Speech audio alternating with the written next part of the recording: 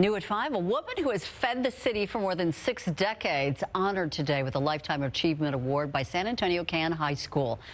Now, Rosemary Kowalski celebrating the Honoring Motherhood Luncheon today with 4 generations of the Kowalski family looking on.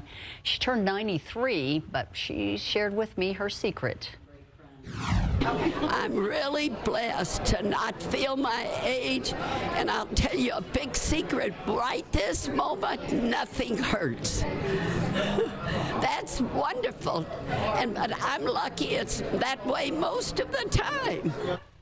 She is a delight. She says her secret to feeling so good is exercise and having something to accomplish each day.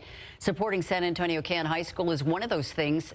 A particular pride, the fact that while 30 San Antonio Can students applied to college last year, this year 4 times that many, 120, filled out college applications. There's something to smile about.